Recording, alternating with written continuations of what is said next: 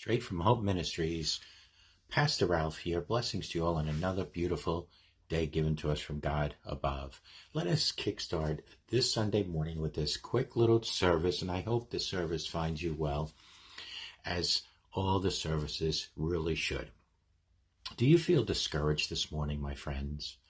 Sometimes when we feel challenged, by some problems or another, we may think that we have to give up being joyful and we must be upset.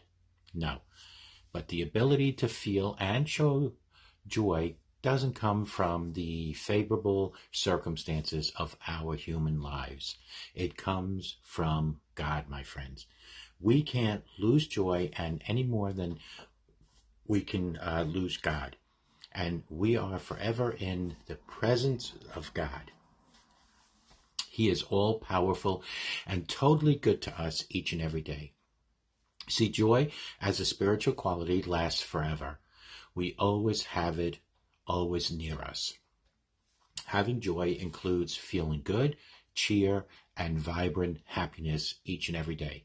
But joy in its fuller spiritual meaning of expressing God's goodness involves so much more than that. It is a deep root of inspired happiness. The Holy Bible says this, quote, "The joy of the Lord is your strength," unquote. The Bible says God gives us joy and peace each and every day.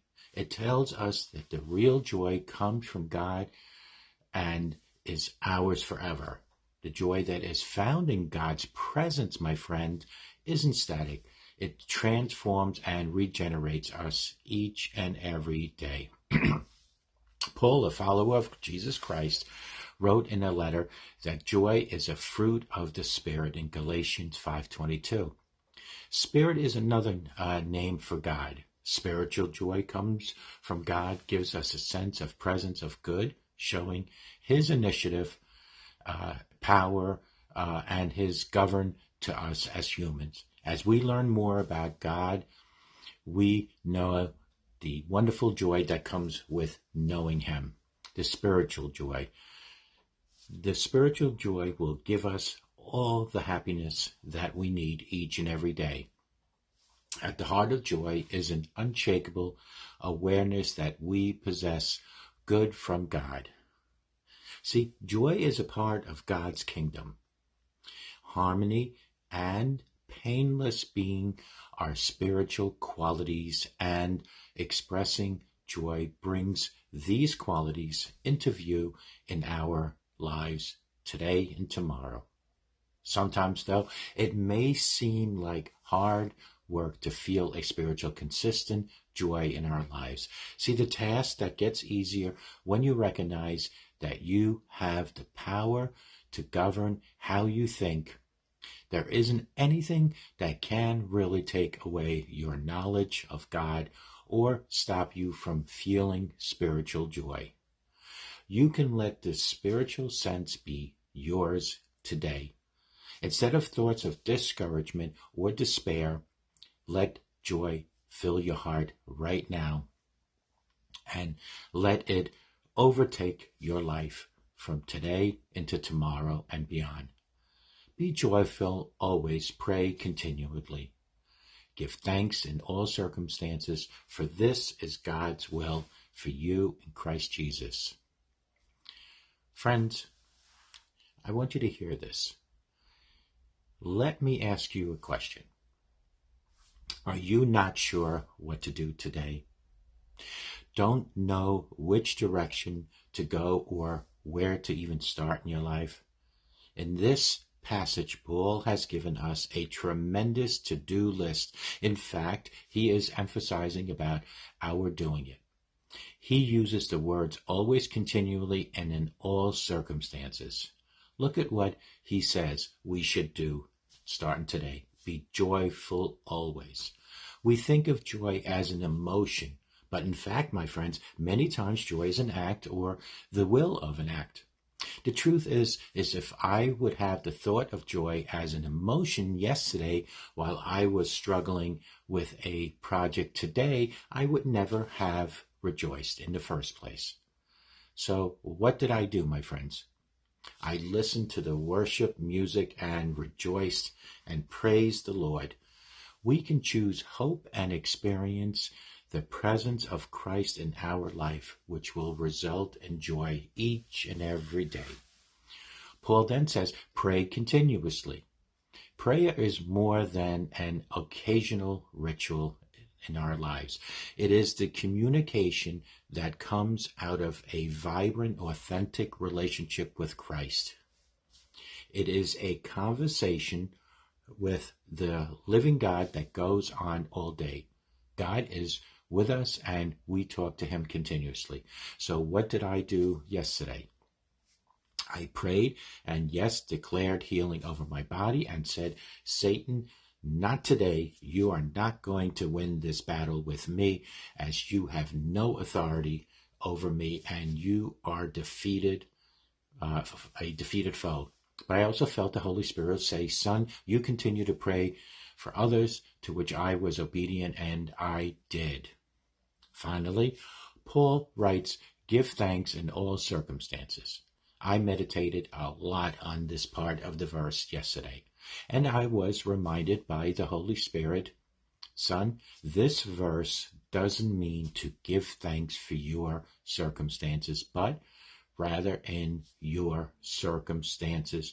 My friends, no matter what is going on in our lives, we can always find a reason to thank God each and every day. We choose what we focus on. We can either focus on our problems or we can focus on our blessings. Which one will it be? Thanking God daily for all of his benefits. In Psalms 103:2, gives us the hope and the faith that we need. It reminds us that his compassion is never ending and his mercy is new each and every day and each and every morning.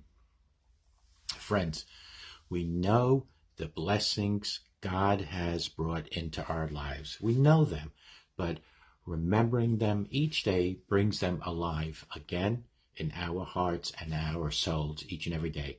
He forgives us always. He has healed us always. He makes his ways known to us always. He comforts us always. He has extended mercy towards us always. He has redeemed our lives always. He is our protector always. He has set us free and he satisfies our souls like no other always.